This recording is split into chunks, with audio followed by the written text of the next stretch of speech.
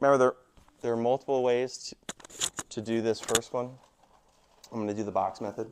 I'm just going to set it up for anybody who's stuck, and I'll set that one up, and then I'll give you more time.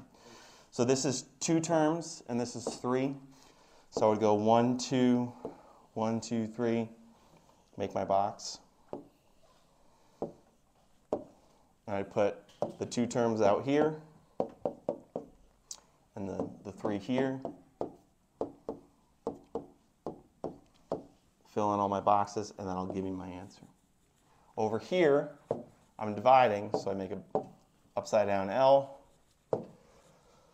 3x to the third plus 5x squared minus 3x minus 5.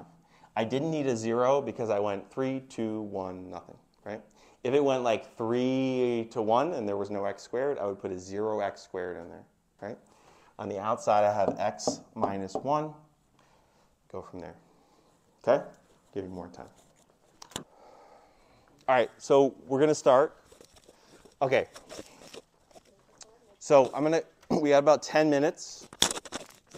So I'm going to get through this piece, and then I'm going to teach you the new thing, and you're going to be like, sweet, that's what I'm going to use. Okay? All right, so here we go. We do every box, right? So this x times 4x squared, 4x to the third. X times minus 6 is x is negative 6x squared. X times minus 4 is minus 4x. 4x squared times 10, 40x squared. This is minus 60x. This is minus 40. Remember that when you do this, you get these nice like terms. These ones stand alone. So I get 4x to the third plus 34x squared minus 64x minus 40. Now, the new thing that you can do is you can then take this, divide it by this, and you should get that when you check your work. Look, I did it right. Good. Okay. Now, I'm not going to show you that because I'm about to show you an example here. Here, well, what do? We focus on this first piece.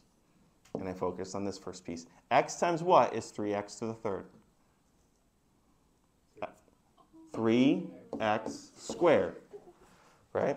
3x squared times x minus 1, 3x to the third minus 3x squared. And this is where I think I saw some mistakes.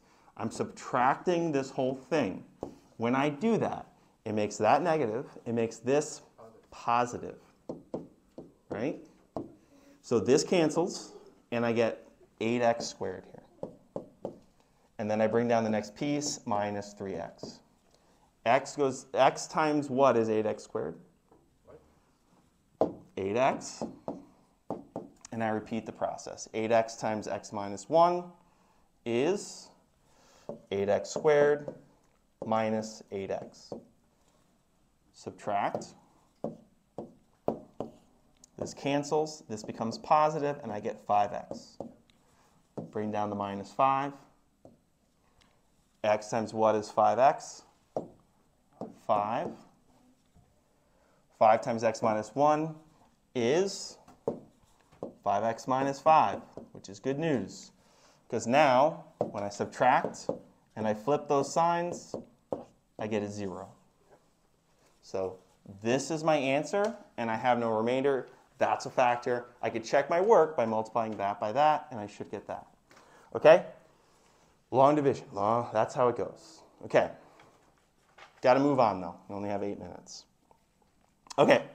So we got to talk about roots and factors.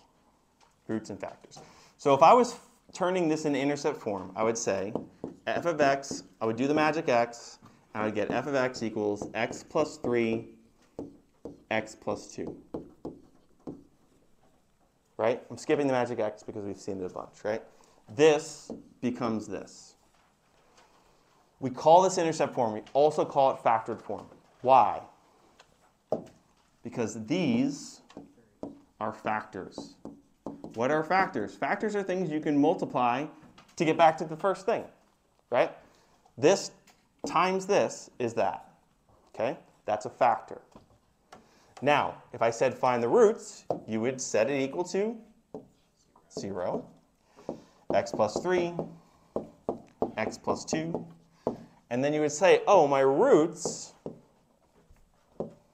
are x equals negative 3 and x equals negative 2.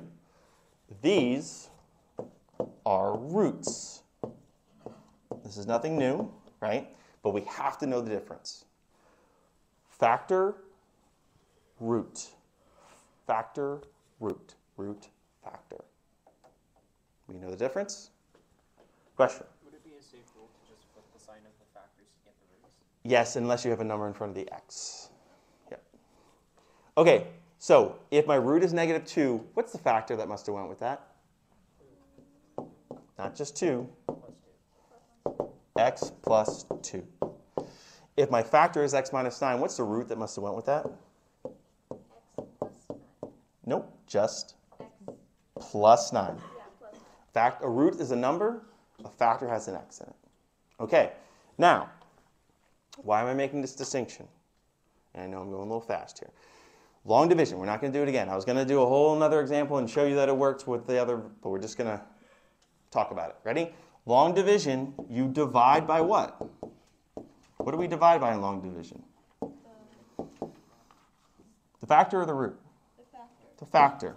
So what do you think you're going to divide by with synthetic division? The root. The roots. And this is where a lot of students make mistakes.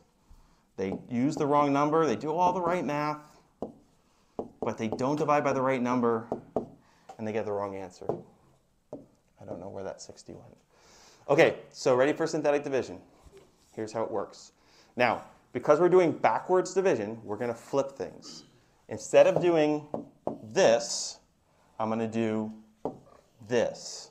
I'm going to make an L, and it's a two-story L, meaning it has room for two sets of numbers on top of each other. Okay? And what did I say I'm going to divide by? So what's the root if the factor is x minus 5? Positive 5. Positive 5. Please be sure you choose the root for synthetic division.